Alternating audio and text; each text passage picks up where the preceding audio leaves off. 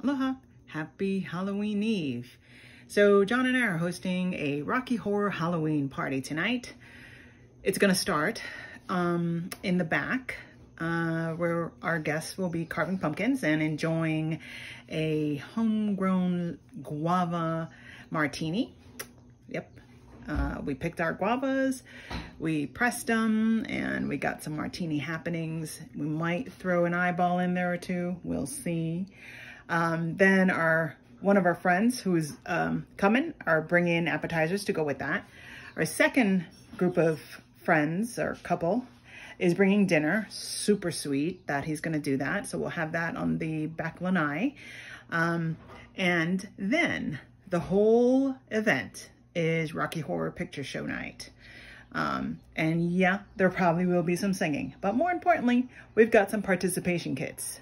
So here's what we have. So we've got a couples kit, and those are for our two couple friends. And then we've got our kits. And the only difference between John's and my kits and theirs is we have water guns and they've got the newspaper.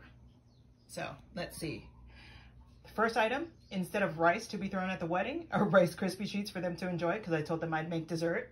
Second item is the newspaper so that they can cover their head during the quote rainstorm, otherwise known as Pauline or Hau'oli and John hitting them with water guns. The third item is flashlights to be used during the There Is a Light verse of the Over at Frankenstein place. Fourth item is the rubber gloves to be snapped during the creation speech when Frank snaps his glove and Magenta pulls the gloves off of him. 5 are noisemakers, otherwise known as kazoos. Really cute ones though, right? In the shape of lips. 6 is Great Scott toilet paper for them to throw when Dr. Scott enters the lab.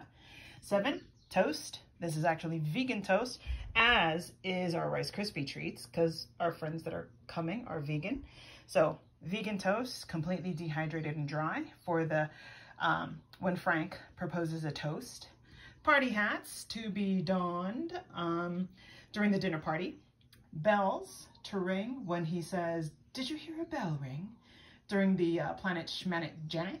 And then finally, number 10, cards for when Frank sings, cards for sorrow and cards for pain during I'm Going Home. So, should be fun. I'll try to take pictures and post updates afterwards, but Rocky Horror Night will commence.